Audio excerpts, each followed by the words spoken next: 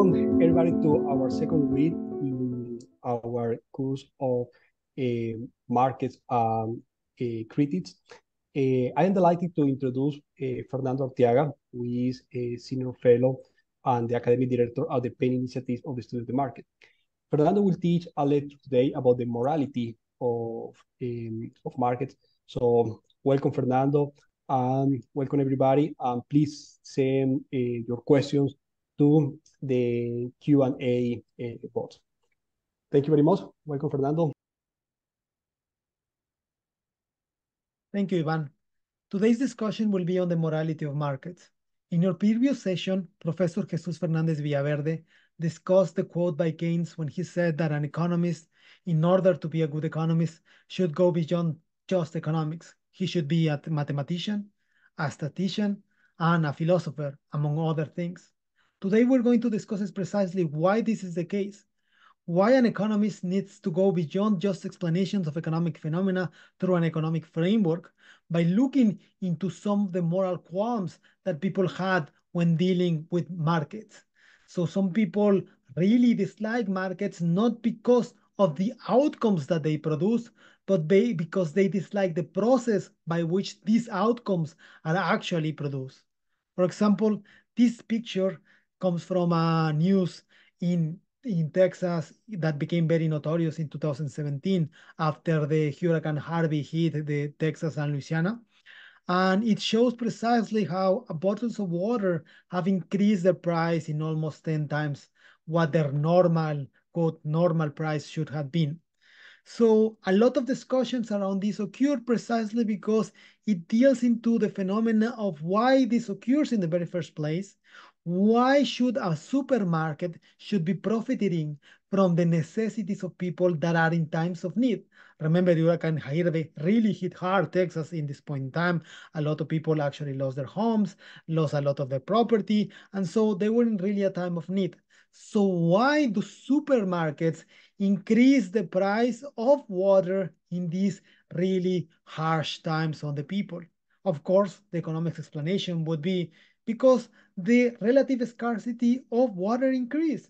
So either through the shock that decreased the supply of water or increased the demand of it, or whatever reason, but we know that there is a larger scarcity of water. So it is natural that in a market, the price should increase. That is to be expected. That is the economic explanation that we give to this kind of phenomena. Nonetheless, this response, of course, is totally unsatisfactory to most of people that believe that this should not be the case, that in times of need, precisely in times of need, markets should not actually be working. There should be an alternative to it. Water that is a need for people to exist should maintain the quote normal value that it had on normal times. Supermarkets should not be profiting from this. People, the community, the state should do something about it. This is wrong. This is morally wrong. This is what people believe what price gouging is. And this is why they sometimes abhor markets. This is a moral claim against market working. It is not an economic discussion around it. It is a moral debate surrounding the pricing mechanism in times of need. There are many discussions that we can have around certain markets that people really dislike. So this other one, this is a book, The Red Market, that was written by a journalist, Scott Carney. So you won't find any economic analysis here, but you would find it's a very gruesome detail, a very harsh read, honestly, that details the process by which certain people around the world in certain communities, because of their conditions, have been led, that's a word, have been led to actually sell their own body parts. Should people do that? Is this something that we should expect when markets exist? If people do not have anything else to produce, should they sell their own body parts in order to survive? Is it something that we as a human societies should actually think that is a positive advancements in how we behave? Is it? So many people would have heard that. Many people really dislike this type of things. It is not just about selling off your organs. It's about many things related to our own biological beings. If we believe our body is sacred, then why should it be commodified in the very first place? There are many important discussions surrounding us that. Again, if we just had a pure economics discussion, we will be led to believe that, yes, this is something that if you voluntarily agree to exchange your own kidney and sell it for a given amount, and you willingly sell it, then yes, that's okay. That's something that you should do. And that would produce more or less the optimal outcome, because that's how economics and market works. That is more or less an economics response that we would be having. But once we go beyond just pure economics, we find that there's some natural repugnance that this leads to have in people, in us. Even economists sometimes really dislike this kind of things because they believe in, because they are, of course, we are human beings in our inner selves, that there's something wrong here. There is something that it should not be happening. So I could go and on about many other examples. In terms of organs, for example, surrogate motherhood is another aspect, a little bit less contentious because it does not involve the selling of my own parts, but it involves the selling of my body parts a, a, um, as a way to basically bear your other child and so on. So it's also contentious, not as much as organs, but it's also contentious. One thing that is maybe not as contentious, but still very politically relevant is the minimum wage.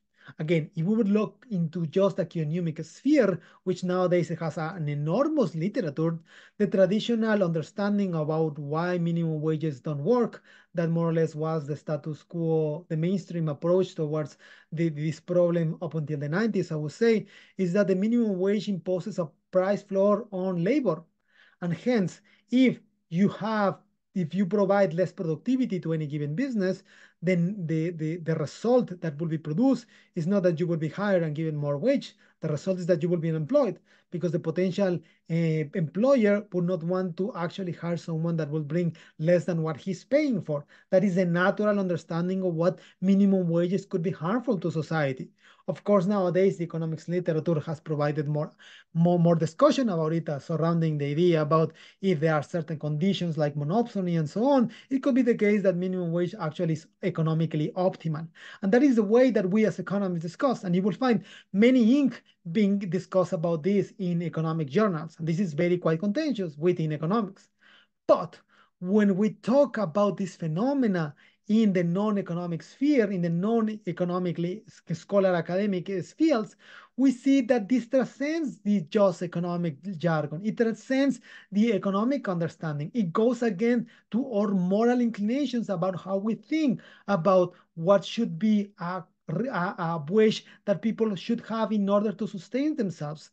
This is a quote by the then President Barack Obama in 2014, where he says that, in fact, about 3 in 4 Americans support raising the minimum wage because they believe that in the wealthiest nation, we believe that in the wealthiest nation on earth, nobody who works full time should ever have to raise a family in poverty.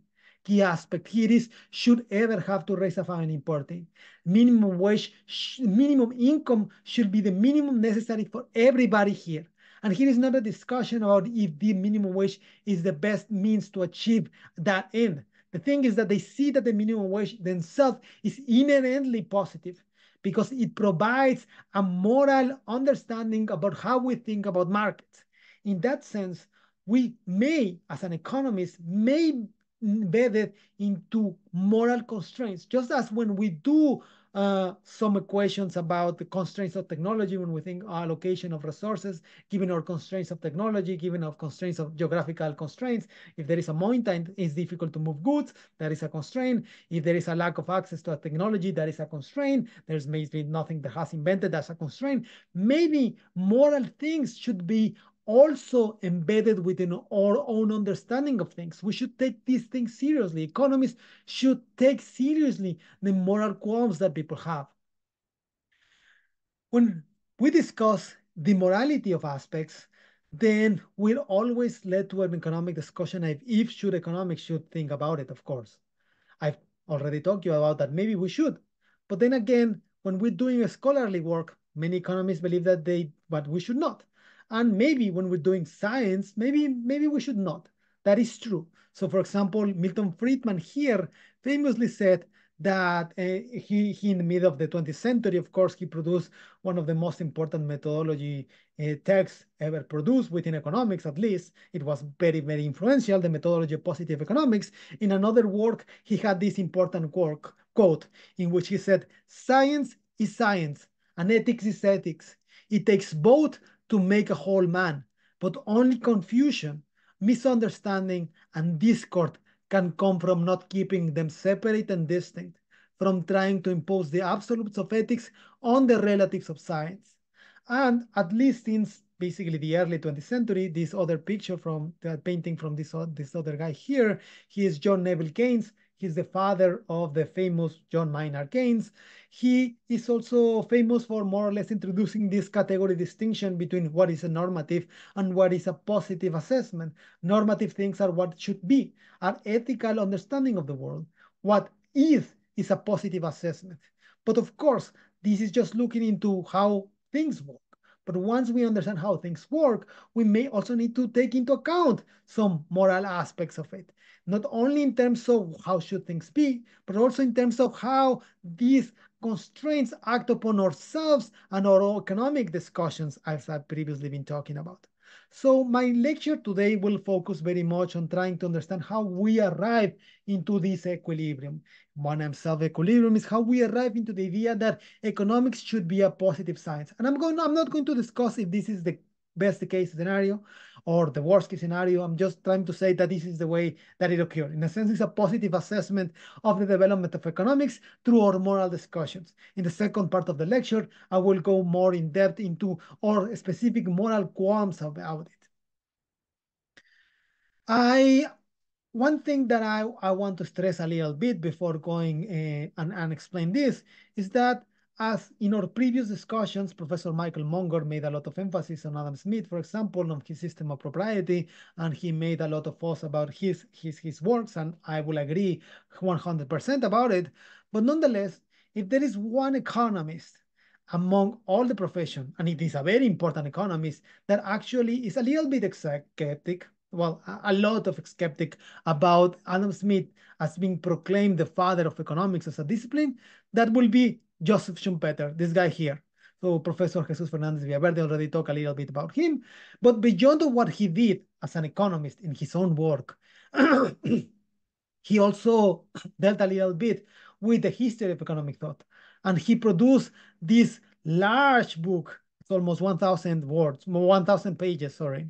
I think it was unpublished when he died, so it was published later on by his wife. But it's a very, very large book. It covers a lot of time. And in this book, he provides an interesting assessment of how economics has developed. And he more or less is a little bit skeptic, well, a lot of skeptic about Adam Smith.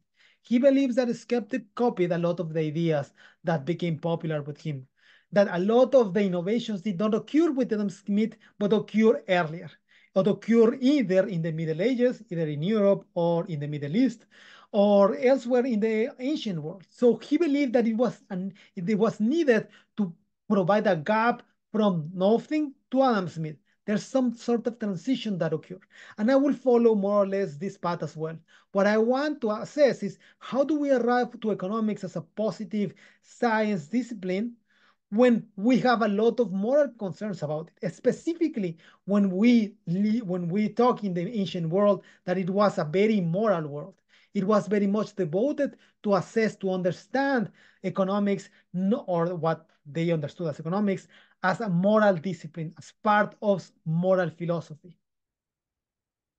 So to start this discussion, we need, of course, to stress what economics is. And as we have previously discussed in our previous sessions, exchange is at the core of what makes humans humans. We may disagree about if there is some sort of monkeys or other species that also trade at the end of the day, but nonetheless, exchange still remains a very important of what makes humans humans.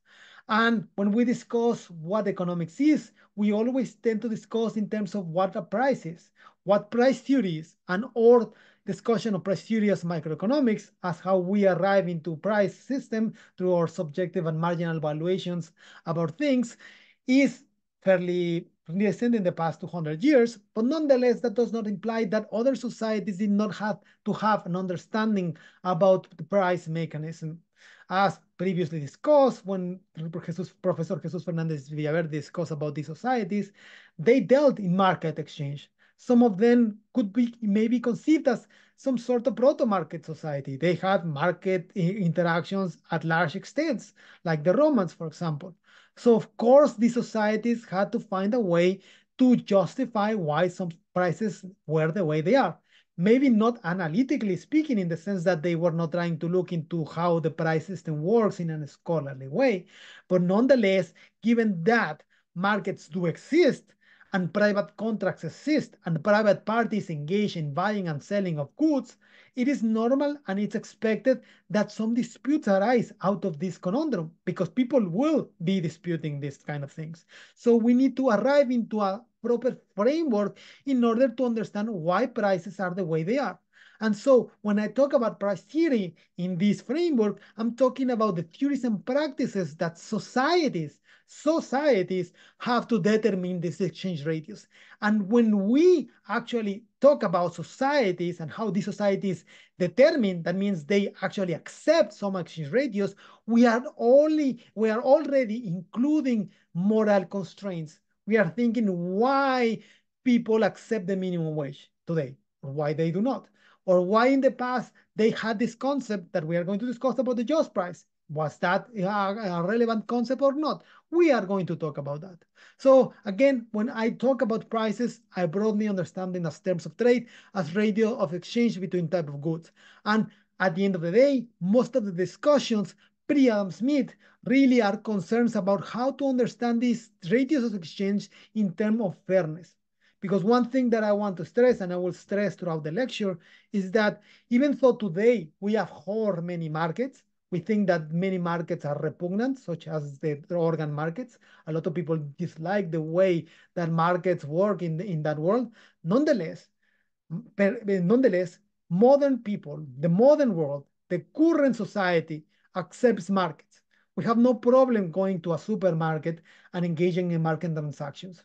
There we can find a lot of goods that come from different parts of the world, either through just extraction, because they are food. Well, there needs to be some sort of production in that as well. But generally speaking, food needs consume corn, things like that, or more capital goods. I don't know, there are machines that need to be produced as well. And these machines have a very large a vertical integration process to be produced themselves that need resources that are dispersed all throughout the world. And so all of these goods come from different parts of the world. They go to different parts of the world. They are manufactured in different parts of the world. They are redistributed to center nodes, and then they are redistributed and they go into the local supermarkets or wherever they are sold. And then you go and buy this good in your local currency and you have no problems with that. We accept this kind of thing. And you accept that you will be actually paying maybe a markup because this guy making a profit. The market would make the businessman would make a profit, and that's okay with you because you are actually getting a benefit. Of course, you have the right to go to a certain place and not another. If there are two marketplaces, two supermarkets, you prefer to go to one to another because it's cheap or because it has some products that the other ones that don't have. You have many choices and you have many decisions to make, but you accept the role here of the markets and you accept that this is good for you as well. You take advantage of the system in that regard. We don't think that is morally negative, anything about that. We think that there are some markets that should not exist, again, like the market of organs. But generally speaking, we think that markets are things that we accept. But that was not the case always. So we should come to an understanding about how we arrive into this place. And a little bit of this lecture will be precisely to deal with this kind of problem through other discussions in the ancient world, and how those discussions led to the economic discussions in the 18th, 19th, and 20th century. How do the medieval understanding of prices led to a ulterior understanding of prices that ultimately led to economics as assigned today and the way in which we understand markets today. So the way in which I will proceed is first trying to define normative and positive. It's relatively easy. Normative is basically just assessment about how the world ought to be, should be kind of the typical explanation of what it is, positive analysis of what it is, and that's kind of the discrimination, distinction that economists try to do in order to assess that economics is interested in looking into how it is rather than how it should be. Policy making is another arena that is, of course, is connected with economics and it should be used within economics, but they say it is not. What I'm trying to say here is that even within economics, we need to arrive into an understanding into sometimes moral are taken to be a constraint. And this is the way it is. It sometimes has qualms about markets. That's the way it is. And hence economics should at least be concerned about it. What I'm going to talk a lot about it is about the distinct debates in the medieval and the ancient world about the nature of prices and interest. So almost all of the examples I provided really are around if there is some sort of fair value to be provided to some sort of good when price gouging, for example, of it, maybe there's no fair value because there's no value at all that could be compensated for a human being, for an organ, things like that. Yes, that is quite relevant. Now, there is another aspect that is also connected with it, which is usury. We will see that usury, of course, is something that is also quite relevant today in terms of when you go, for example, I will provide just a quick example. If you have a problem and you may have liquidity problems, I don't know, you have a sudden an emergency that requires you to have, I don't know, $2,000 or $10,000, whatever.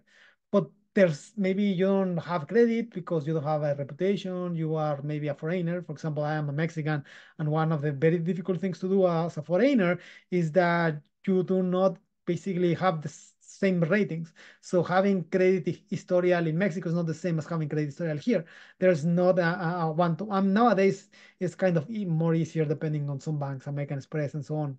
If you have international presence and if you are a client in one country, then you can actually have credit in other country in that bank. But more or less, it's still quite difficult because even though there's a lot of migration and a lot of movement, still most of people remain in the country. So that means that institutions that are created are very country located. So that means that really, if you are a foreigner, you have difficulty actually getting credit. And hence, if you have an emergency and you don't have any savings fund, then you would actually go into someone that will lend you money that is perhaps not regulated. And hence it is not regulated. It will actually maybe provide you with a loan, but an extortionary, and quote extortionary, because that's kind of a normative assessment of it, extortionary rates. What usury entails, what rate is extortionary, well, that's something to be discussed. But nonetheless, people still believe that there is something wrong about actually charging interest rate, especially if they are large. But generally speaking, there's a general skepticism towards banks as a whole, even today. But it was much so in the past. So the discussion of usury and price are similar and connected in the sense that usury, in economic terms at least, is conceived to be the price of intertemporal transactions. But that's very difficult to understand for the normal human beings, which do not see it that way. They see that I'm getting $100 and I need to pay you $400 in 2 weeks, if that's a shark loan, for example. So why is that? Is that justifiable? Is that not justifiable? Those are the kind of things that are really, really hard because we'll say, well, it was voluntary but are you taking advantage of my situation? Because otherwise I would not go into that exchange. Is this some sort of coerciveness being involved here? Is it not? So those are kind of distinctions that are quite really relevant to discuss. So what I will proceed is by first talking a little bit about ancient influences in price theory in the medieval world. So Aristotle, I will devote a lot of time trying to discuss, even though I'm not a philosopher, and my attempt here is not to provide a philosophical explanation of what just price is through justice framework. I'm not going to try to less an economic understanding of Aristotle. And also we'll talk a little bit about how Christian attitudes or atavist attitudes of ancient societies influence how people think about merchants and about profit making as an activity, the merchant as a professional. We will talk about Roman law because again, one thing is to theorize about how things should do in just for the sake of getting knowledge. But other thing is that we know that markets exist and interactions exist and contracts exist. So we know that there's a need to solve economic disputes that arise in day-to-day basis. Because if sorry, if I am a landlord and I lease my land to you, and maybe you do not pay me, then of course I will complain. and or if I sell to you a land and you do not pay me, or basically you think you committed fraud, I committed fraud, things like that, there will be a lot of disputes. So how do you arrive into disputes? And a lot of the disputes will surround about compensation, about what if you sold beyond or below some certain fair price. So a lot of discussions that arose in that time are related really to discussions about the fairness of prices. And that led to three different medieval traditions. So the Romanists, canonists, which are lawyer in different aspects. The Romanists will take mostly from Roman law. Canonists will basically, based on Roman law, will create a law on the church that will be quite influential. And then we will end up by discussing the general scholastic approach of basically the tradition of analyzing, analytically studying a lot of these aspects through reason, trying to find loopholes in the reasons in order to find truth. So what are the key questions that we are going to talk about? What were the medieval theories concerning the determination of price? What prices were considered legitimate or ethical? Was the theory of the just price the only or the most prominent guideline? And how was just price estimate? These are four of the questions that we'll be talking about. And a lot of what I will be discussing here comes from these sources, not all of it, but I would say if you want to do you want to discuss a little bit more about it, I would recommend these three books. The most recent one is in the middle, Just Pricing the Markets by Charles Geist, which provides a nice and amenable summary of the many discussions around the just price from Aristotle to the medieval world and how that influences our current understanding of economics. If you want to go more in depth into the scholastic world and how that changed our perceptions, I would recommend Baldwin, not just his book, but in general, Baldwin has produced a lot of internet text. He's already a little bit old, 70s. He produced a lot of text in 50s, 70s, but it is quite interesting nonetheless. And if you want to go more in depth into Aristotle, economic thinking specifically, I would recommend this book by Scott Michael. So let's start with Aristotle, because at the end of the day, you say that almost all things start with Aristotle or with Plato, as Professor Jesus Fernandez Villaverde told us last class. But first of all, the word itself of the concept of economics was not coined by Aristotle, but by Xenophon, which was an alumni of a student of Socrates. But in his book that he called Economics, that of course comes from Greek, oikosnomos, which is basically a management of the household, is more or less like it's not economics in the sense that we nowadays think about economics. It's more like management book about the administration of the household. The real texts that are concerned more about what we will talk about nowadays as economics are in Aristotle. Rather, most specifically in two texts, but they are spread throughout his works. But his most important economics text would be Nicomachean Ethics, and again, it's economics, but it is embedded into the idea of ethics. And then on politics, because again, economics is also about politics. So this is Xenophon, and this is Aristotle. So as I previously said, I'm going to talk a little bit about justice framework in terms of Aristotle within an economic perspective. And again, I'm not a expert philosopher. I'm not an expert on Aristotle, but nonetheless, and I'm not going to provide a specific definition of Aristotle because there are a lot of debates. One of the key issues, of course, when we look into the past, especially into the ancient world, is sometimes it's a little bit of ambiguous, and there are a lot of interpretations out of that. So I will just provide one of the interpretations that I happen to favor, and I think is the one that leads to or benefits or understanding the most. I will also not use kind of the same jargon that Aristotle uses because they are conflicting. This is one way to understand the Aristotelian framework. We all know, for example, that Aristotle's conception of justice and virtuosity, really we have this idea that being in the middle is what makes you virtuous. Extremes are vicious. So when you are anything could be either vicious if there's a lack of or there's it's beyond what you would need if you are if you, the moderation is the key to virtuosity. What we need to understand also is that Aristotle, for Aristotle, justice is coextensive with virtuousness. So justice is in itself thing that is virtuous. And there's one thing that I want to stress here that I think is quite relevant to understand Aristotle and our future understanding of justice, generally speaking. So the Greek world, the ancient world, was socially stratified. There was no conception of a unique social class.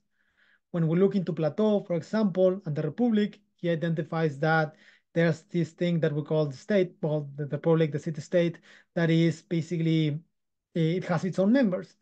And they have some members that are at the core, at the lead, the citizens, but below the citizens, there are other sectors of society. Of course, at the bottom end, you have slaves.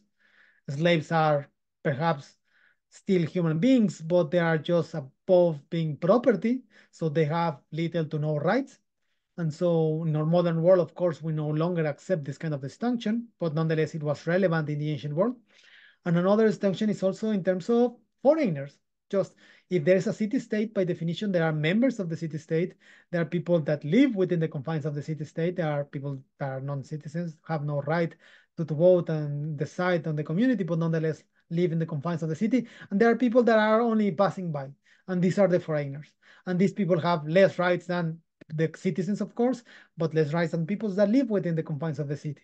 They have more rights than slaves, yes, but they're still foreigners. And of course, in our modern world, we no longer have such strict stratification in the sense that basically, if you are a human being, that more or less you are a citizen or a foreigner, but still a distinction of foreigner. I'm a foreigner in the United States. You will say, well, I have almost all rights as a citizen. Just the only thing that I cannot do is vote. And that is real. Yes, that is true. But nonetheless, I have to overcome certain obstacles that a non-citizen, that a citizen has not to overcome. Of course, I have to pay to be here. I need to pay for a lot of things that are beyond what that are basically taken for granted for a citizen, like a social security number in the United States and things like that. So it's difficult to overcome. So even though by law I'm very much the same as a citizen, except for purpose of voting, if you steal from me, I have the right to complain and I have the right to ask the police to compensate me in some sort. Well, not compensate me directly themselves, but to basically, I have the right to justice in the justice system, right? And so things like that, of course, have changed, and we are no longer in such a stratified world. We no longer basically think that citizens are just the people that have property, for example. We now believe that it's just men, for example. We now believe that there's basically a unit in that regard. Individuals, if they are human beings, share more or less a universal list of human rights. Now, that does not mean that there is not a key distinction in why and how we behave as a society. When we think about the state as a representation of the community, we still think that the state has a duty with the society as a whole. That more or less the responsibility of the state should be to provide for the general and social welfare of people rather than to appeal to particular individuals. If, for example, just to take an example of the modern world, a billionaire. There's a lot of discussion in popular arena about billionaires. So should billionaires exist? That's one question. Some people say no. If you're a billionaire, you should not exist. We should take all your income or your wealth because billionaires should not exist. And so I will not discuss if this is a good way to argue about it because the purpose of the lecture is not about that. It's just a kind of providing a framework and how these economic discussions have also a moral background, right? And so discussions about billionaires are also about distribute justice in the sense that you think that this should be not the case, that the social welfare should be above the interest of the individuals. And so yes, it may be the case that if I take your income, and I actually think that that's your income, but I don't think that you should have it. And it should be redistributed to other people. That is a concept of distribute justice and refers to the idea that given that there's social stratification in the sense that there is a community and there's an individual, the community is above the individual. It's in that sense that I brought here, there's a superior to inferior relation. That is one way to understand how justice works, and that's how states work in several senses. The second sense is through commutative justice, and this is not a term that was introduced by Aristotle, but it relates to the idea that there are nonetheless private relations. There are private positions by which people interact with each other. And if I am equal to you, then you don't have rights over me, and I don't have rights over you. I don't have the right to steal, for example, if that's a right. If property rights are assigned, and we have that as a society, we have defined that one thing is mine, one thing is yours. I cannot go and coerce you into giving me things. That is violating commutative justice. And of course, this relates to a more like negative conception of liberty. in the sense that liberty is defined as things that you should not do. You should not take things from people. That it violates commutative justice. But both of them interact. Again, I'm not trying to say one is better than the other, but both of them are different conceptions of justice. A libertarian approach, for example, would say that everything should be commutative justice, that the government has no right to taxes because taxing is coercive. But another approach would say no, it has right because there's a stratification and the rights of the people of well, however we define people, society, are above the needs of this guy. And I don't know how this guy actually achieved the results that it has. So we have a right to actually tax him and redistribute those resources. Those things are quite relevant. Now, for Aristotle, and this will be pretty relevant for our current discussion, there's a third aspect of justice. So for Aristotle, there's the definition of corrective justice, which is commutative, and then what I would call reciprocal justice. What is reciprocal justice? Is because all of the things that I've talked about are relationships between people in non-economic arenas. But for Aristotle, there's a proper category for understanding justice in economic exchanges. And here is where we introduce the idea that reciprocal justice is relevant. And here is where Aristotle makes a lot of arguments in economic terms. So we have previously discussed in Professor Mike Munger's lecture about the importance of division of labor.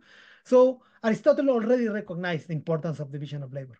He actually has an example of two persons. One is a shoemaker and the other is a home builder.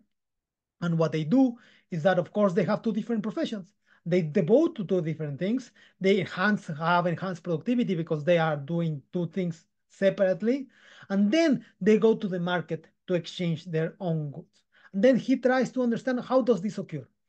Well, how do we understand exchange? First of all, of course, is that in order for a home builder to exchange one house with a shoemaker, there needs to be what we could consider a proper quote, proper unquote, proper ratio of exchange. What determines how many shoes should we exchange for a given house? Because of course it is kind of obvious, and it is not well explained in Aristotle, but it's kind of it is kind of natural for us to think that a house would be more valuable than a shoe, even if a shoe is kind of the best shoe in the world.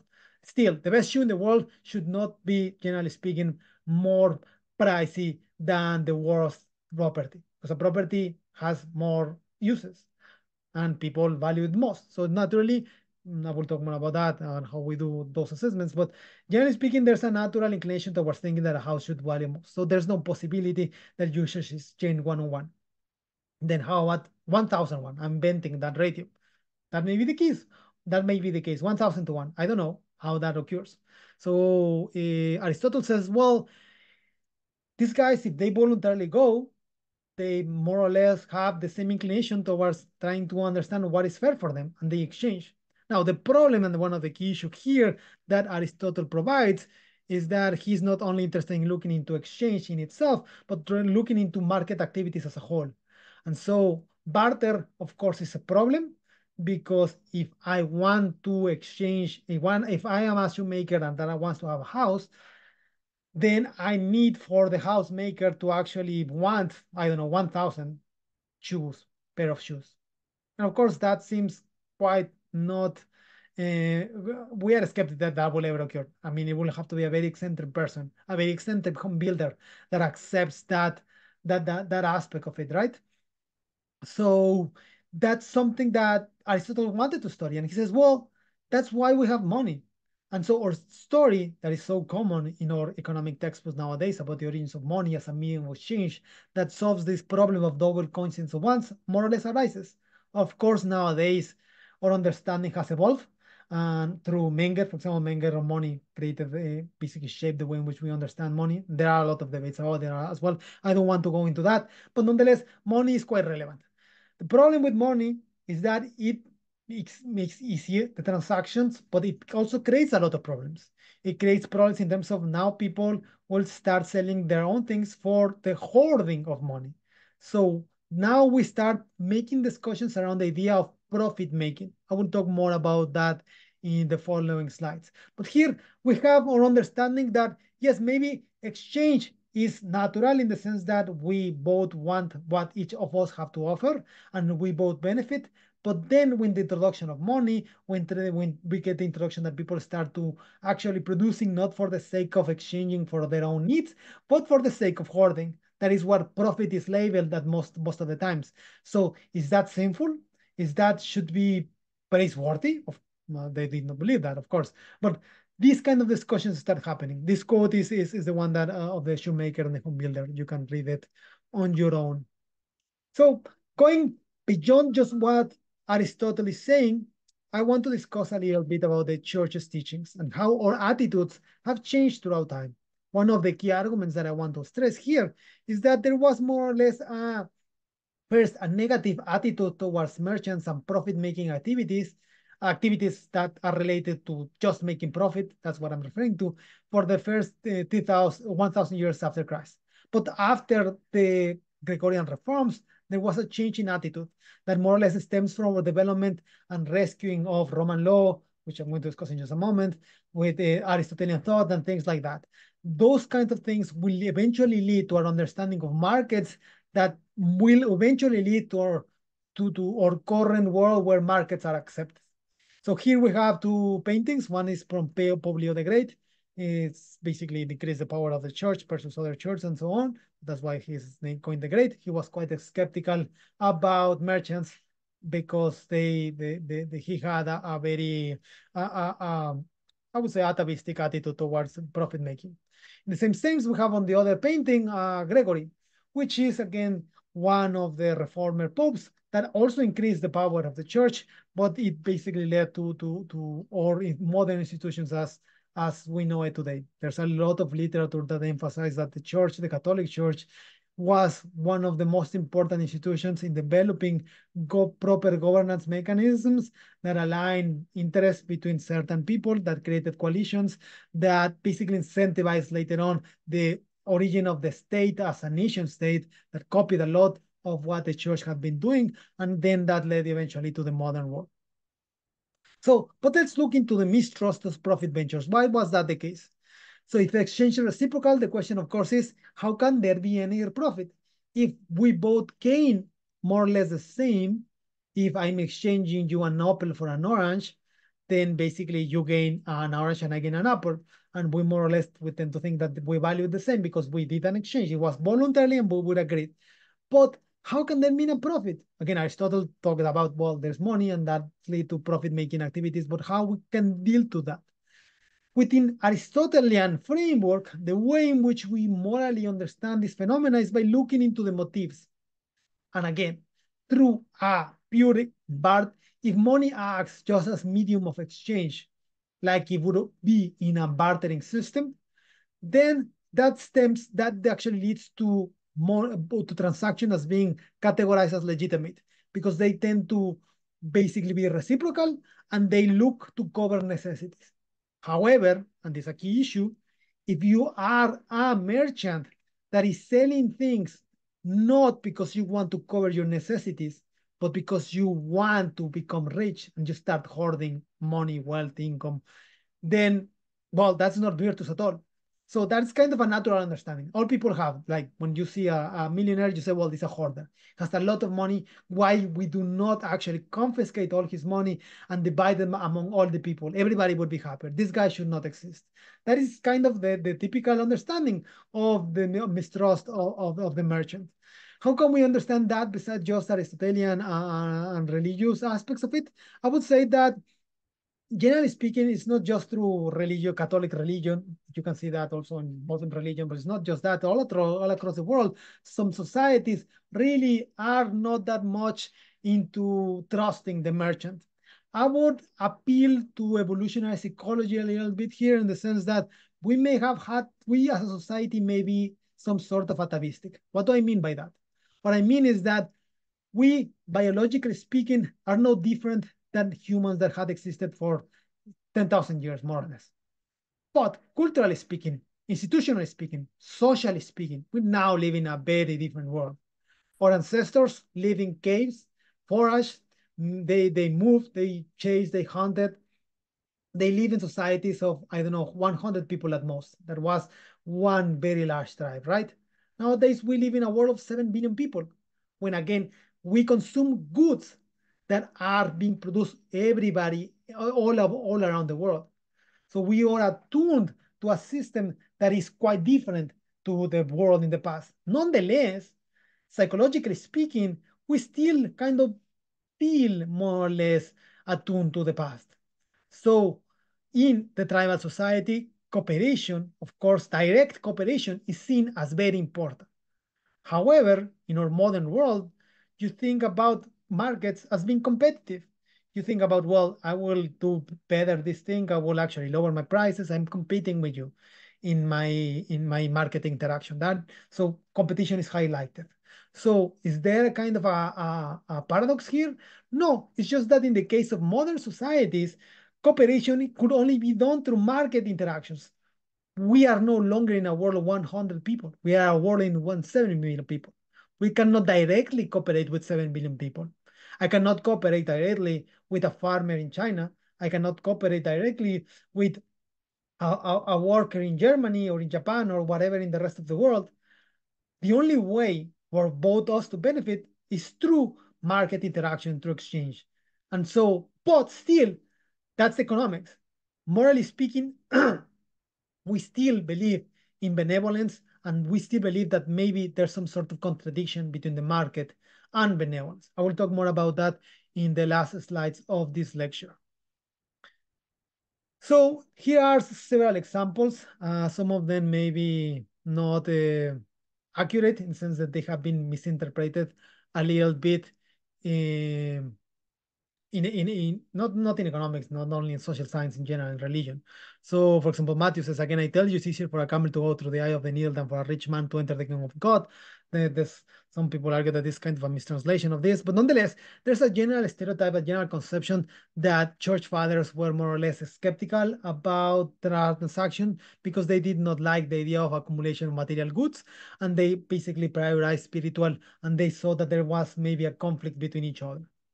So Pope de Leo the Great, which is the guy that I just showed you in the picture, in the painting, he said, it is difficult for buyers and sellers not to fall into sin. He's saying, as much as I would want to, maybe, there's still, I find hard for these guys that devote themselves to trade, not to be sinners. And hence they are not morally justifiable. So how do we actually arrive into that discussion? Is because we think that maybe at the core of exchanges there is unquenchable greed at the core. You want to become rich. If your motives are wrong, then and market interactions more or less incentivize you then may be the case that markets are morally wrong as well. If profits are derived from lies, deception, cheating, and committing fraud, that's also problematic. But we tend to see, well, yes, that's the case. We would agree. But we'll say that maybe markets incentivize you to do that. So markets may be wrong as well. And then there's more a political economy aspect here by which basically merchants, given that they achieve a lot of economic power, they have the basically command the necessities of life. And technically speaking, merchants were not the elite of the medieval society, and so they were much despised.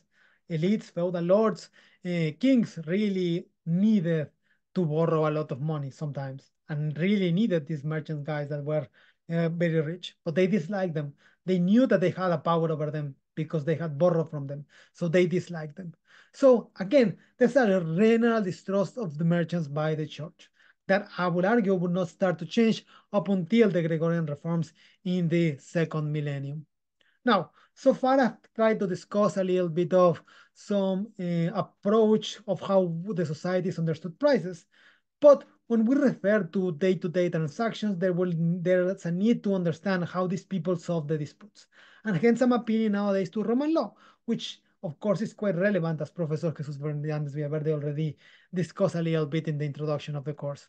Here, what we have is Diocletian and Constantine, two very famous late emperors of the Roman Empire.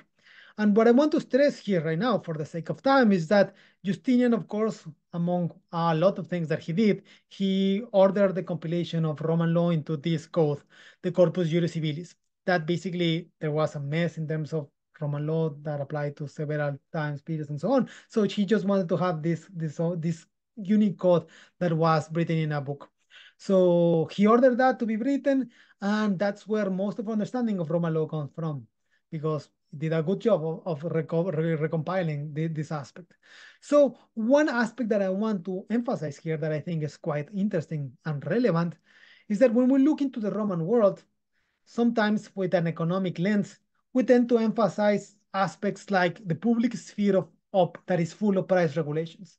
When you look into the problems of the late empire, you say, well, one hypothesis is that the Empire fell mostly because of bad economic policies.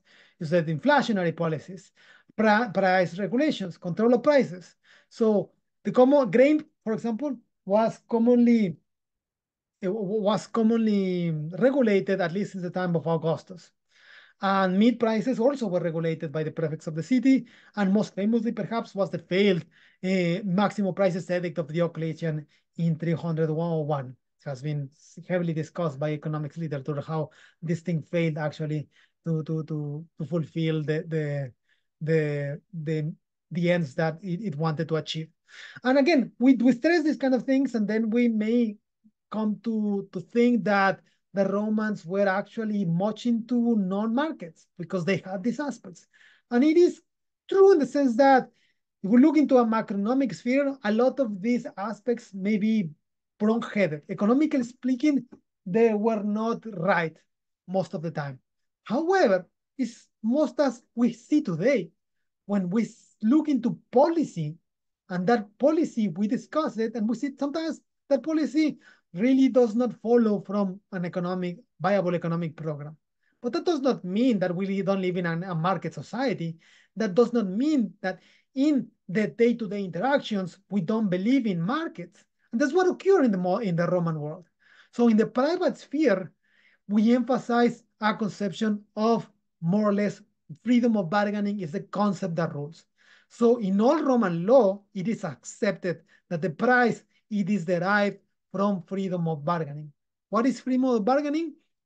So it is not only in the Justinian Code. You can see that being discussed by important Roman lawyers like Ulpian and Paul. Paul here is not the church father, but a Roman lawyer. And we see that not only in the late empire, but also in other periods of the empire, in the law of the 12 tables and the Theodosian Code. So what we see is that there is a right to outwit. So what we stress here is that what we stress here is that in Roman times, the freedom of bargaining approach emphasizes more or less that you have a responsibility of your own things, that you have a responsibility to your own property. Given that your property is your property, then you have a responsibility over it. And you have also the power and the right to go into the market and outwit other person.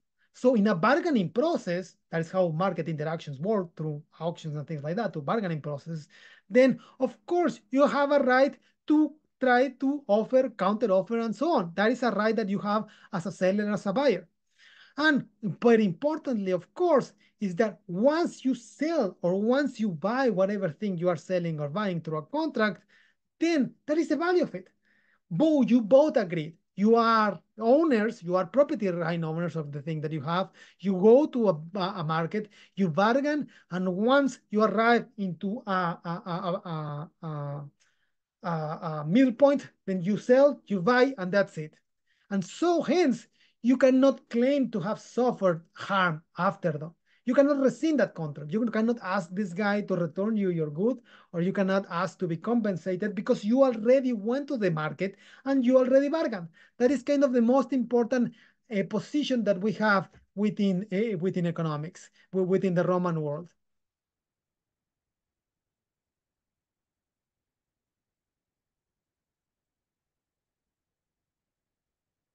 So there are some challenges, of course, to freedom of bargaining, and there's a large literature about the Roman law in terms of how they conceive the economics and Roman law, how they conceive prices in this period, mostly because there are exceptions to freedom of bargaining clauses. The first one, of course, is if you act with dolus. That means if you commit fraud or extortion. So, for example, the one most important, and that's something that we discussed in our previous sessions, if you put a gun against my head and you tell me give me your stuff or I take your life, you could say, well, that's the market, right? You are trading your life for your own goods. But the key thing is that I own both goods. So this is not a market. You are coercing me to actually make a decision about what I value, things that I own already. So this is a violation of commutative justice. This is not exchange interaction. This is not market interaction. This is physical extortion, and it is wrong. So if you do that, you can rescind the contract. You can go to the jury and say, well, actually, I was coerced into doing that. And we all agree that. What is most important or relevant for our lecture today is the concept of laetio enormis, which technically speaking is a legal doctrine that allows Romans to rescind a land contract. It was introduced, quote, in the Justinian Code and was attributed to the times of Diocletian. It is weird because, again, Romans for most times have emphasized the importance of freedom of bargaining. But here they introduce a clause that says, well, there's one exception. And that is weird. That has caused a lot of concern to people that are interested into this because we do not know a lot about Roman law. So what we see is that there are some people that believe, there are some scholars that believe that really this concept was introduced through connections in the eastern parts of the empire. So, for example, there has been some connection being made between the laetio enormis legal doctrine and Talmudic law on the law of overreaching, but more or less stress that there are some exceptions to the process of bargaining. If there are some extremes, basically maybe you have the right to rescind the contract. So those kind of things, but are not in the tradition of Roman law, but nonetheless exist in the Justinian Code, and they are called the laetio enormis.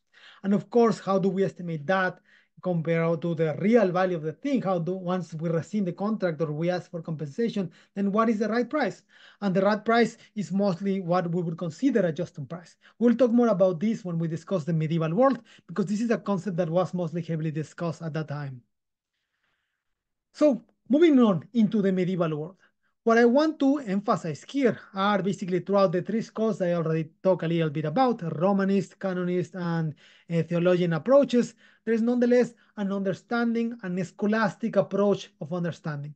There's this idea that reason, that logic could allow us to find loopholes and could actually attune or these theoretical aspects to an applied world. So these three guys more or less exemplify these three traditions. So in the left part, in this part, there's the grave of Odofredus, which is a very important Romanist lawyer in the medieval world. He's a grave in Bologna, the University of Bologna. In the center, we have Gratian, which was one of the most important canon lawyers. He created kind of the system of law that would rule the church for up till the 20th century, I would say.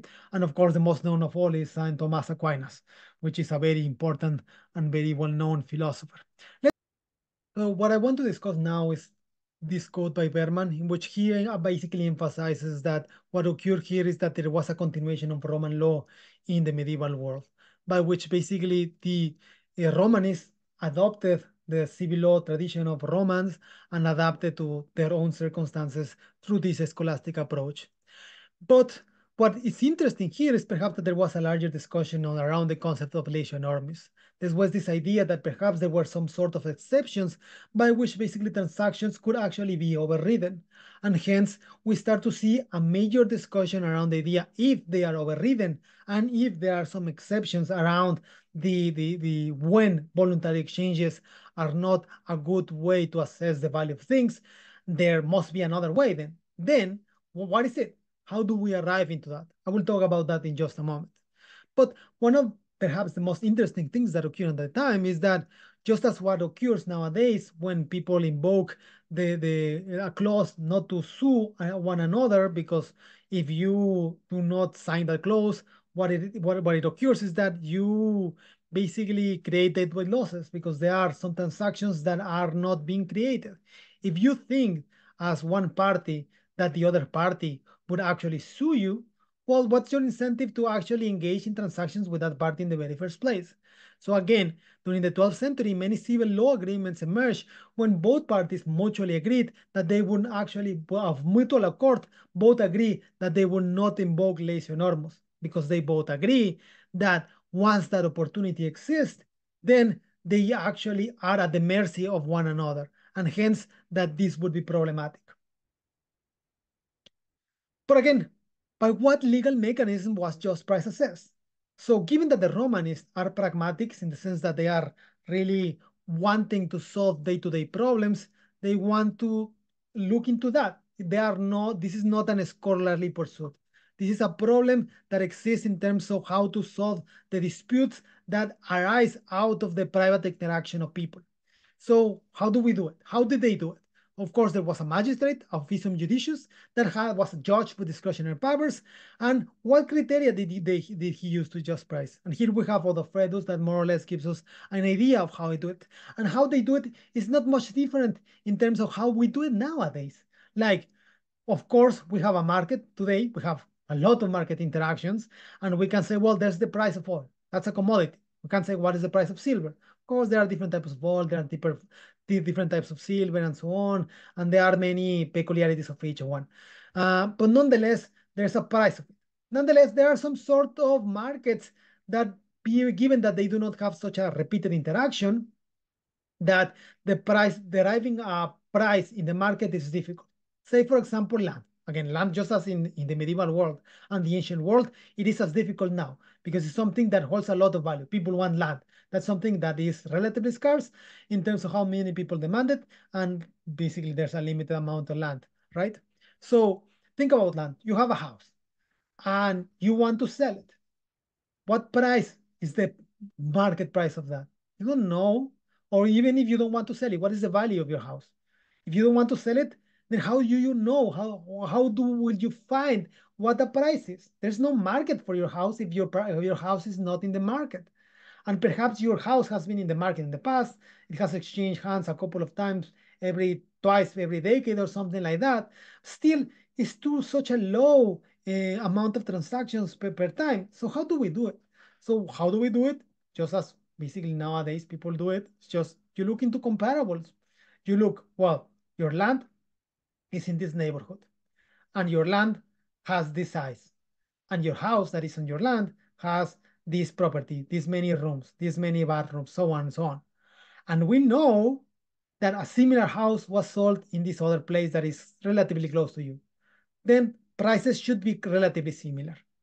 That is the more or less the way that we estimate prices today. When you see an estimation of the price of your house worth, that is more or less the way we do it. You will not know it. You won't receive that amount because you are not selling it. Only you will sell it, and then you will put that price tag on your house, but nobody will buy it. And hence that's not the value of your house.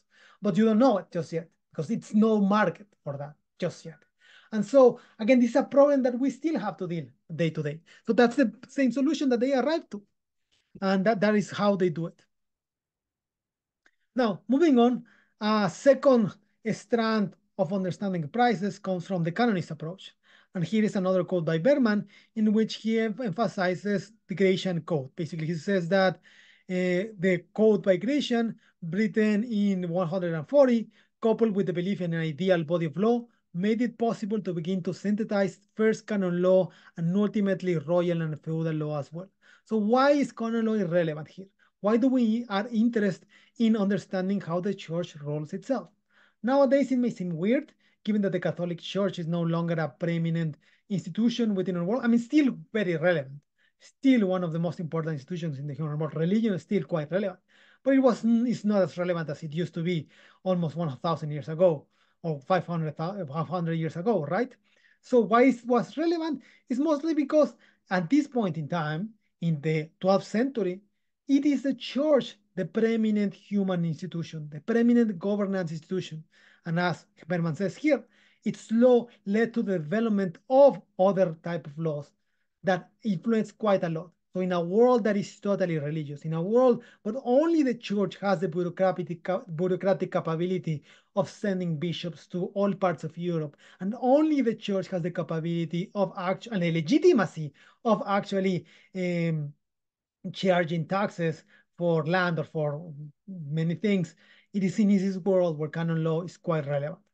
And it is one area of canon law that really is quite interesting into the development of economics as a science, and it's our understanding of usury. So as I previously told you, our concept of usury as basically charging stratospheric rates for the borrowing in money is something that we also share nowadays. But that conception more or less developed in the religious time. Although we now tend to see this in a negative way, because again, if we have usury laws, that means that you are restricting the price mechanism and you don't actually achieve kind of a quote unquote optimal allocation of resources given our economic understanding of markets. That is true, but that is an economic explanation. When we look this into a moral phenomena, we need to understand how do we arrive into a world where we accept that interest is something that is actually legitimate. That's the thing that we need to discuss. Rufino and Ugacho, which are commentators on Grecian texts, provided some insight into situations where basically selling a higher price was not considered usury. And here again, let's just basically state the fact that usury is just one side of the coin, one side of the coin of the problem of the just price. So usury and non-just price are more or less the same. There's a fair price, and you need to consider that. The problem with usury is that you are exchanging money for money. And people have no conception that at the end of the day, that's not the case. Interest is an intertemporal price good allocation. So it is basically exchanging today with the future. So money is a medium of exchange. But what people see nowadays is that I have $100 and I will pay 120. Why? I can pay you 100 now, but not 120. People don't realize that 100 now, maybe basically in the present, are more valuable than 100 in the future. So you need to actually make a compensation based on the differences. So $20, that depends on the discount rate of each person involved in the transaction, and so on and so on, so on and so forth. But the thing is that there's an intemporal component. But how do we arrive into that? We do not know. That's something that was developed really until very recently in the last centuries. So, but how do we morally justify it? One of the interesting things that Ugacho and Rufinos add is that it is not only out of, they say, it is motive is an important part, just Aristotle said. Motivation of why you engage in trading opportunities is important. Yes, that is true. If you do that to solve your necessities, that is legitimate. But you could do that for other reasons and still be legitimate. If you are adding something to the product, either through labor, expenses, or diligent care, then you are contributing to the public good. And hence, your profit is no longer a negative moral, is no longer sinful. Nowadays, is seen as legitimate. And of course, if you extrapolate that to the development of economics as a science, you will see that eventually, as I will say in just a moment, led to some confusions around the idea of what really is economics, what is value. Is value done through labor? If there's labor is the standard that we measure value.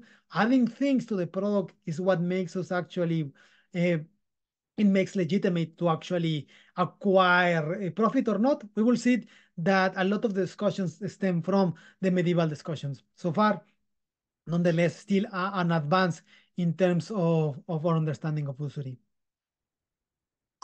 Now, let's move to the third aspect, the scholastic theologians.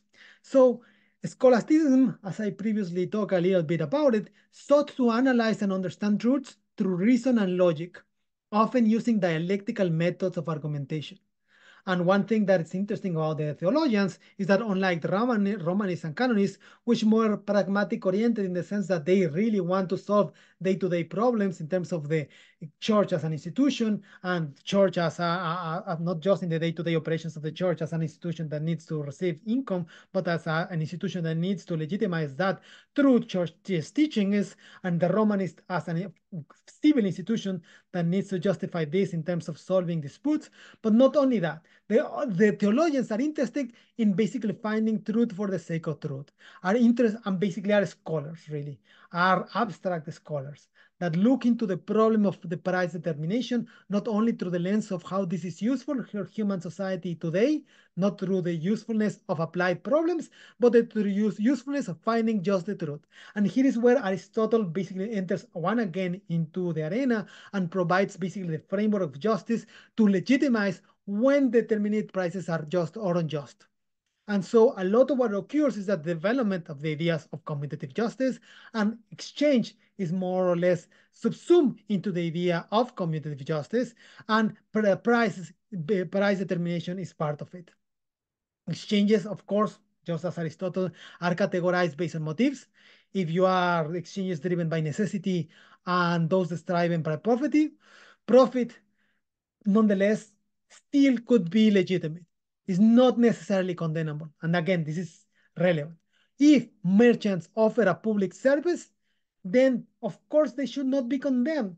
Yes, they could be that they could be doing this just to become rich, but that's no longer a problem if they're actually doing something for the benefit of the rest of the people, especially if there is something that they are contributing to. And this is something that they actually, the theologians add up to. They say, and the theologians add to the fact, even if the merchants are not physically altering products, they provide an essential service of transporting it. Well, that's one key aspect that they do. For example, one orange in Florida is not the same that one orange in Alberta, in the north of Canada, and so on. Yes, they are the same good, but given that the environments in which they are being sold are different, one is basically a tundra, and the other is the place in which oranges are grown, so it's not the same. So if there's a merchant that moves oranges from Florida to Alberta, they are providing some benefit. And most important of it is that they are undertaking some risk here. And here's what actually more or less legitimizes the profit-making mechanism. It's through this aspect that profit is actually now legitimized, because the merchant can now lose all of what he has invested for the good of the people.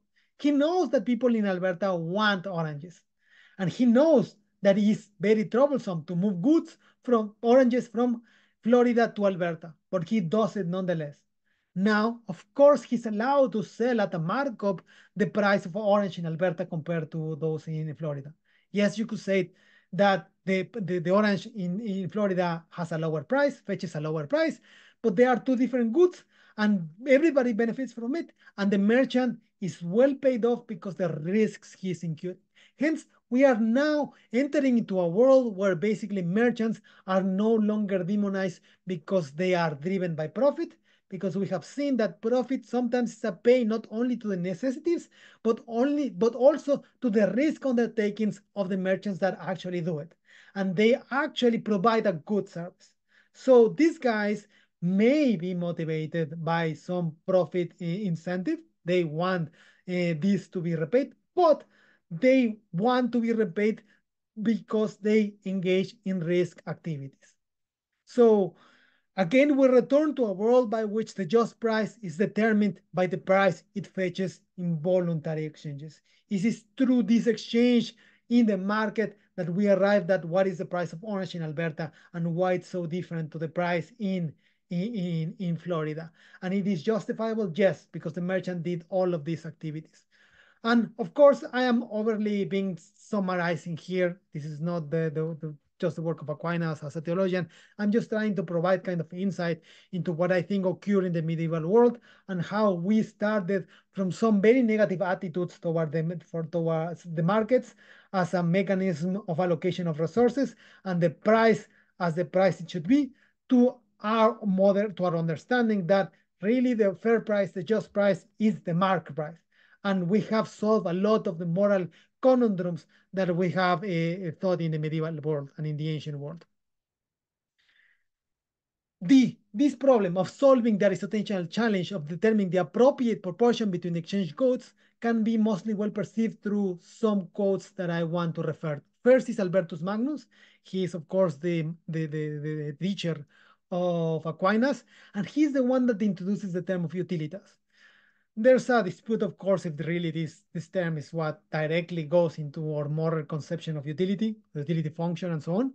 But he more or less defines the idea that utilitas is a subjective standard by which both seller and buyer individually judges the prices to be fair. Again, market price is the just price, and market price is arrived through an exchange, through a voluntary exchange. You have what I want, and I have what you want, and we both benefit out of it. However, Alberto Magnus is somewhat confused, as most of these people are in the ancient and medieval world. And so he also adds some considerations of other factors, such as labor and additional expenses are also maintained as important determinants of price. And again, what we are introducing here is the idea that maybe there is not subjective valuation here that equates the price of things. Maybe it is labor or cost of production that actually equate things. And so when people justify why things are priced as the way they are, they say, well, it's because I had to buy these other things, and these other things cost me quite a lot, so I need to increase my price. And this is the way that we all a lot of justification of business when they increase their prices is because of that. Say, well, I'm selling this because the input that I need in order to give you this is actually higher nowadays, so I need to sell it. So of course, in economic terms, this is problematic because you are introducing another input that is not just subjective, it's objective, it's labor, and hence it produces a lot of problems in terms of how we understand economics. And hence there is a small debate around the community of historians of economic thought about how really the medieval world really leads into the world of the 17th, 18th century in terms of object theories of value. The traditional interpretation by Edmund Schreiber more or less indicates that scholasticism really favored these objective theories of value. Again, the objective theory of value in terms of labor theory of value is the sense that things are valued in terms of how many labor you are embedding into producing one thing. And you measure that perhaps into how many hours have you spent doing kind of things, or the more or less the common time, the appropriate amount of hours that the average person takes in doing things as either Martian or Ricardian approaches to do value things, right? So Edmund Schreiber believes that that it was the case. Baldwin, the scholar that I quoted at the beginning of the lecture when I talked to you that he was the one that influenced a lot of what I'm saying here, he has a different view. He says that scholastic scholars really are agreeing with a subjective interpretation. In that sense, what he's saying is that scholastic scholars are much akin to our mainstream current approach to economics that is really subjective in the sense that voluntary market exchanges is what defines what the value of things they are. We still not marginalist approach. There's not marginal valuations here. They have not gone that far. That's what makes mainstream approaches from the last 150 years different. But still, the subjective apparatus is still there. But Baldwin agrees that labor and other input costs are taken into account, just they are not the primary determinants. And perhaps what we see here is what we think that the scholastic approach would be very similar to a Marshallian approach of economics, which is to say that the famous seesaw in which you have a supply and you have a demand, and the demand remains basically it's determined by subjective evaluations about what I value, what I want as a person. But there's a supply and there are some costs of production there. So that's the famous seesaw of Marshall, right? So I don't want to go much more in depth about that. I just want to stress that the debate exists and it is relevant. Moving on into the second part of the lecture, which I go to more or less try to explain a little bit more about our modern understanding of how we see markets beyond just pure economic framework. And so I'm going to talk into three categories. And this is how we perceive markets to be in the first place. So as I previously discussed, after the medieval world, there's already an understanding that the price is fair as long as it's voluntary. Markets are accepted. Markets are no longer attacked, generally speaking. There's a general acceptance. That does not mean that some inclinations against the markets still exist. Now, previously I already talked that within the economics profession in the modern world, we tend to think the economics as being a positive science that deals only with positive assessments of things as they are. Now, how does that go into modern understanding of economics and morality? I think there are three categories here. First, the most common way to understand markets is that they are amoral. And this is the way that I would say most economists think in terms of. Why is that the case? So we think of markets not as agents with agency. They are not individual agents with their own agency. Markets are the result of interaction of many other agents. Because of that, they can have no motives. And because they have no motives, they cannot be moral. They are amoral. They are not bad or good in themselves. People embedded within the market system can be good or bad. Markets cannot be moral or bad or good. So that is kind of the traditional interpretation of why markets should not be categorized to be moral or amoral. Now, there are other ones, of course. People also believe that markets are immoral. Say, well, it may be the case that markets really are amoral, but that they incentivize people to be immoral because they incentivize people to commodify certain aspects of life. They degrade certain aspects of life. They, as a community, we humans as a community are degraded by being engaged in markets. And this resembles a lot about what I discussed in the first parts of the lecture when we talk about the discussion of organs. So people in certain parts of the world are selling their goods and have become a little bit cynical about how they perceive the market and their own bodies. So market interaction has changed the relationship of these persons with the world beyond just their market interactions. They have changed the relation with the world with respect to themselves. And hence, it has imposed a degrading effect on themselves. And hence, markets are bad, at least in this scope or in these arenas. Now, we have a third category. Markets are morally right. There's where we emphasize that, in fact, moral markets incentivize some good economic behavior, some good moral behavior, sorry. So how is that? Well, markets work through the price system through voluntary exchange. Once you have voluntary exchange, you are in a world where you no longer have to conquer, to kill, to steal in order to coerce, in order to get what you want. You are in a world where in order for you to actually get rich, you need to make other people's better off. In such a world, you are interested in providing good to the rest of the world. And hence, we stem to the idea that markets improve our own societies because they embed within us some virtues that basically make us more moral beings. And these are the three aspects. I will talk about them closely in just a moment. But if you want to discuss a little bit more about this, you want to read more about it, I would recommend a couple of books. These two first more or less relate to the idea that I previously discussed about how really um, at the end of the day there's a correlation between markets and moral virtues, and both of them interact each other. McCloskey, for example, in the bourgeois virtues, more or less provides the thesis that in order for the commercial revolution, the industrial revolution to occur in the very first place, in order for the great enrichment to take off, really what had to occur is for people to stop actually believing that markets are evil. And it's more or less my story as well. It's indifferent. She talks in different ways, but the story I just provided about the development of economics as a profession more or less follows kind of the similar path. For man here is a similar story with relation to law, like commerce actually benefits law, benefits us all. But these are just two books that talk good about markets. There's a very recent, well, not very recent, but relatively recent book a couple of years ago by the well-known philosopher Michael Sandel, the What Money Can't Buy. And here he emphasizes, just as Scott in this book about organs, he emphasizes that there are some aspects of life that actually markets should not be interfering with because they actually degrade. They are repulsive to human beings. They are repulsive to human dignity. And if markets are embedded within transactions in those systems, we are worse off because of it. There's also positive refutations of that by Jason Brennan. I will not be talking about him much, mostly because Brennan will be our plenary lecturer in the next lecture. And there's also this book by Storr and Choi, which more or less provides a neat summary of these many discussions about the morality of markets. So, but let's start with the idea that markets are bad.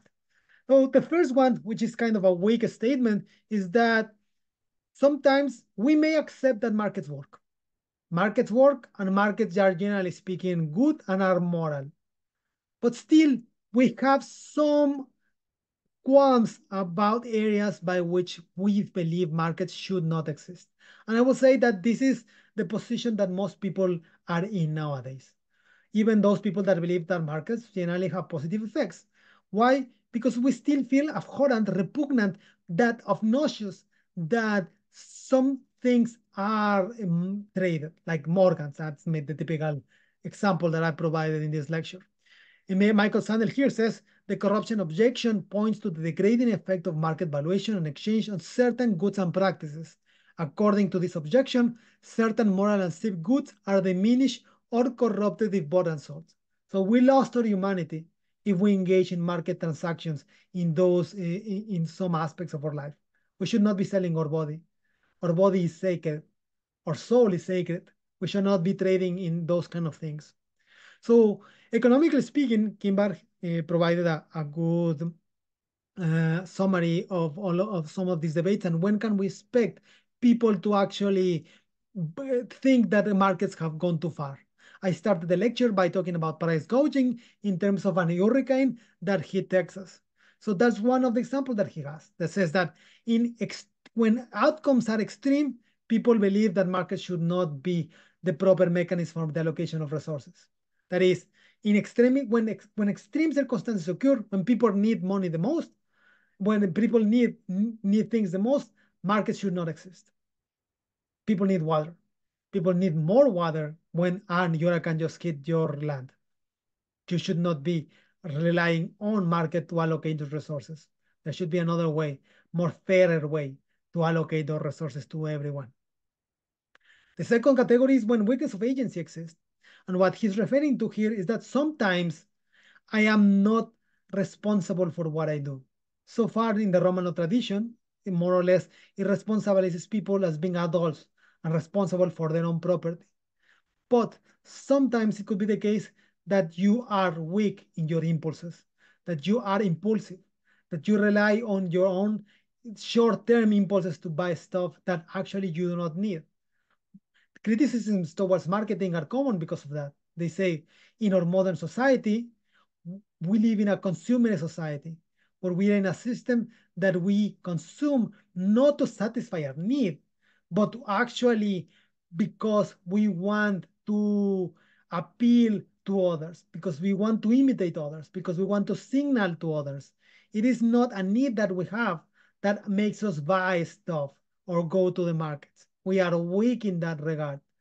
Marketing is bad because of that.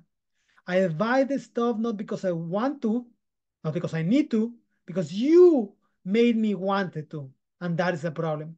So how people actually think about these problems, of course, it depends, but nonetheless, it's an issue. The third aspect of it, it is when there is an inequality in market relations, when there are differences in bargaining power. If you are a boss of mine, and of course, we engage in some interaction, well, there's a difference there. So sometimes they are market power. If you are the only, not only your boss is really more like a hierarchical transaction. When you are the only guy or the only party, you have a monopoly or a monopsony, you are the only party engaging in one transaction, then basically I really need what you produce, then I am at your mercy, more or less. And that also causes a lot of moral qualms in people. And hence, we actually arrive into the thing that I was previously speaking, that we need to take into account that sometimes morality is a constraint in the way in which we perceive the world. So when we do economic models of the world, even if we are positively oriented economists, that we are trying to describe the world as it is, we need to think about moral as constraints, just as we think about technology as constraints or as geography as constraint. If there is a mountain, it's more difficult to move goods above that for that passing that mountain. If there's a moral qualm about an income, it's very difficult, but you need to find another alternative solutions to that. Alvin Roth, of course, gained the Nobel in 2012 because of his work on market design, because he realized that people had problems on moral grounds on the markets on organs. Even if some economists will say, well, that's optimal. People should be allowed to sell their things. But nonetheless, people realize that selling your body actually takes dignity out of you. So that should not exist. That should be forbidden. But nonetheless, there must be an alternative that is also provides more or less a solution to the optimal allocation. So that is one economic way to understand market moral aspects as constraints. There's a stronger stance on markets as monsters. So that stance, of course, more or less identifies the idea that it is not just one market, specific markets that really are problematic. It's all markets. All markets promote or even depend on biases. This is more or less, again, the status of the world as it was for the ancient world, that some point, I mean, in generally speaking, in the Christian attitudes, the atavist attitudes, that's what I'm referring to. That's more or less the understanding. After the Enlightenment, some people say, no, actually, we have arrived into a commercial society, the civil society that is actually civilized, and that is good. But then we have kind of some revisions out of that. The most famous, of course, is Jean-Jacques Rousseau and his discourse of inequality, which is famous or infamous depending on how you see Rousseau. In that regards, he thinks that civil society, commercial society, makes people devious and artful because they make people imperious and hard towards others and compels people to treat badly the other ones, that if he cannot make them fear him and does not judge in his interest to be of service to them. So what Descartes is saying here is that because markets make people become a mean to an end, it dehumanifies people. And hence we arrive into a worse state of the world. In a similar vein, a moral qualm that Marx has is with alienation. He says that unlike what Adam Smith believed, that the division of labor would make us just prosperous, and is attached more or less to a benevolence way of understanding the world as well, Marx believed that was not the case.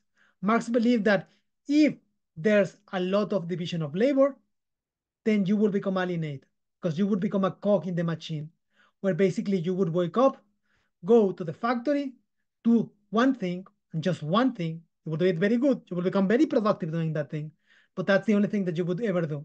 And hence, you would become alienated of yourself as a human being. If a human being, a real human being, not a slave, a human being is enlightened, is educated, it has hobbies, it has time to read, it has a time to work in other stuff. It has time, of course, it needs to be some sort of productive, but also it needs to engage in those other activities. That what makes human life worthwhile being lived. Once we have division of labor, you are detached of the world. You are no longer a human. You are just part of the machine. That is the Marxist critique, the moral critique. Of course, he also, in conjunction with this, he have the exploitation criticism towards the market activities, which is an economic explanation, in the sense that the worker is not receiving the payment to what he does. But that's an economic criticism towards markets. The alienation critique is a moral critique. And these two criticisms from Rousseau and Marx have become quite common in our modern world, and we hear them being repeated again and again throughout several times. And they arose as a revision of the commercial society of the 16th century. Now, one common refutation of these two criticisms, one that is, I would say, unfortunate, comes from Bernard Mandeville. And this guy here is a painting that technically is attributed that he's the one that being portrayed. There are some discussions about that. It was previously believed that it was another person. I don't know. This is the picture that I found.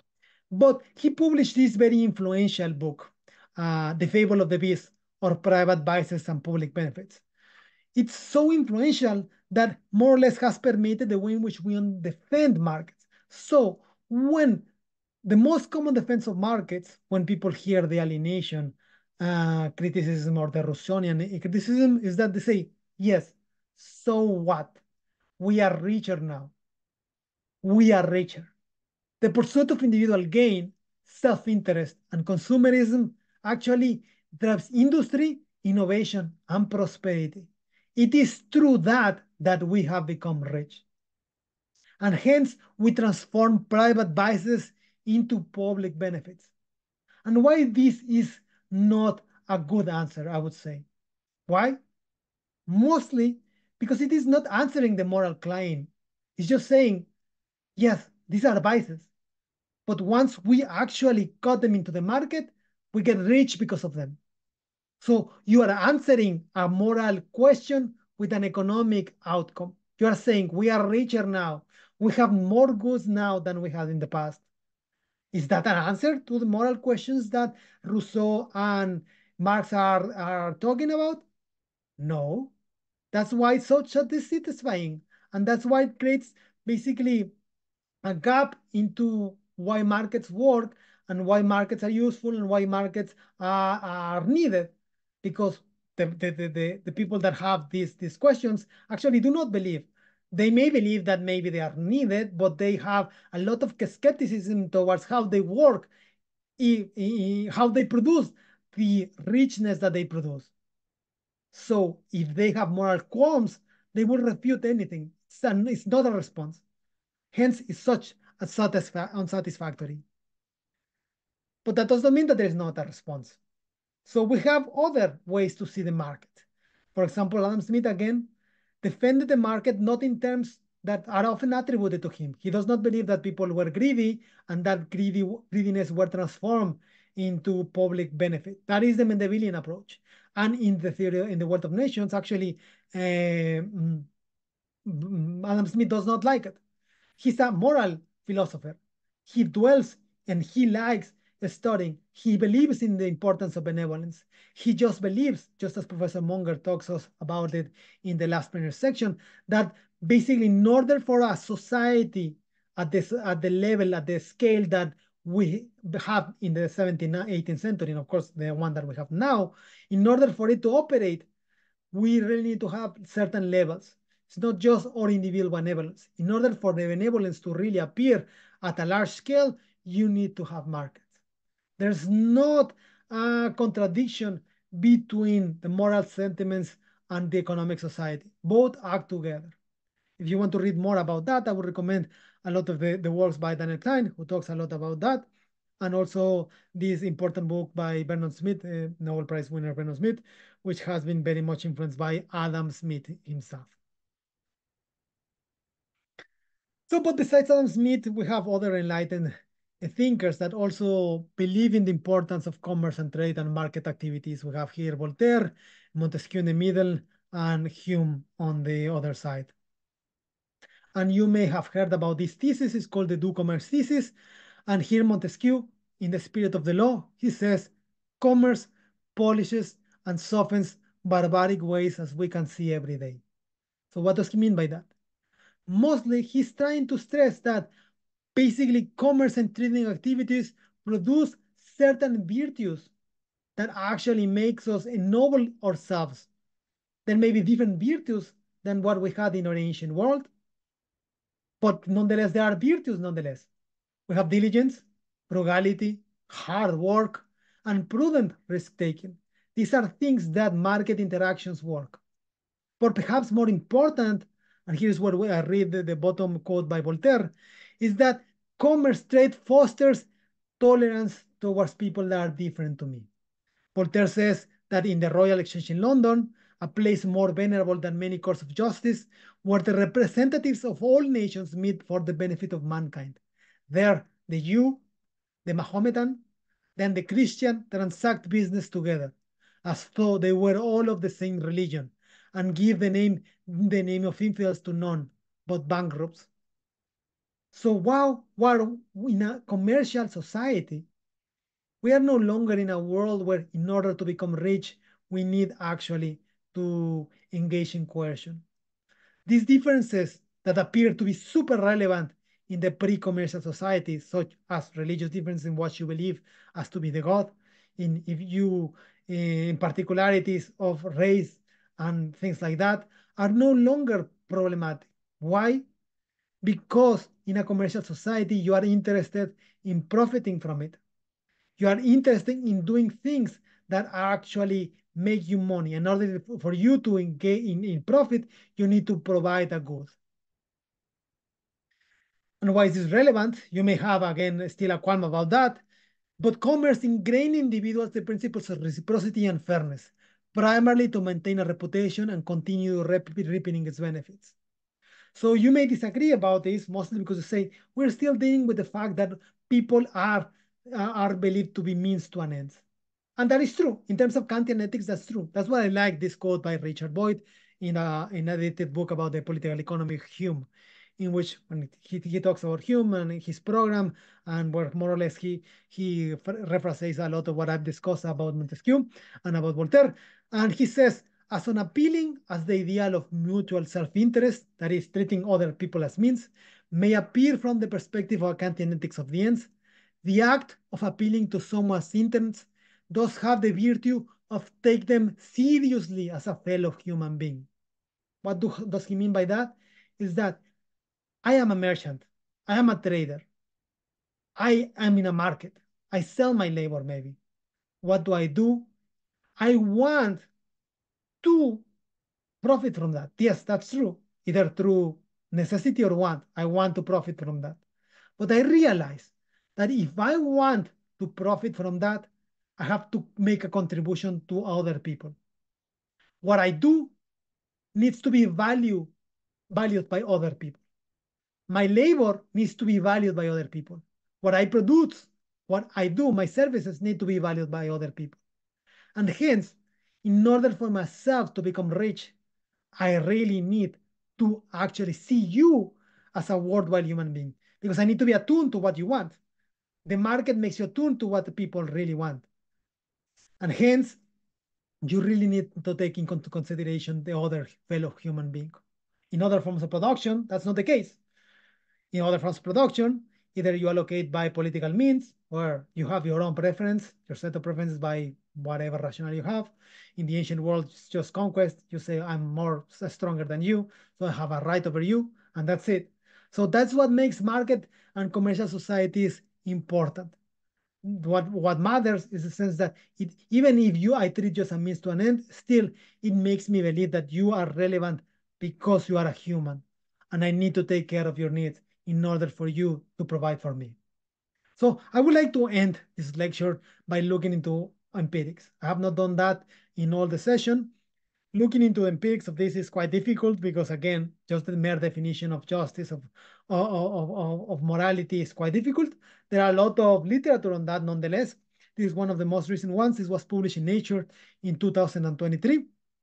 And what this author did, Enke did, I'm not going to go into the details here, but what he did is basically he tried to assess a measure of how, culturally speaking, they were attuned to markets in the pre-modern world, and then he correlated that to some measurements of the importance of markets, and so on and so on. So one of the most important and one of the most studied aspects of relevance of markets and morality is trust. And there's a lot of literature in modern and historical terms.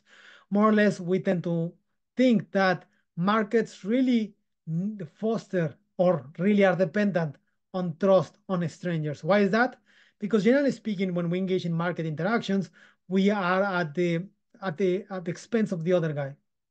And if we are repeating interactions, then you build a reputation, and then you can basically believe that the other guy will not rescind the contract, will not abhor, will not commit fraud upon you. That's the one thing that we've been previously discussed, right? That is true. But in our modern world, repeating interactions are so rare. Yes, there are brands that build reputation. That's true.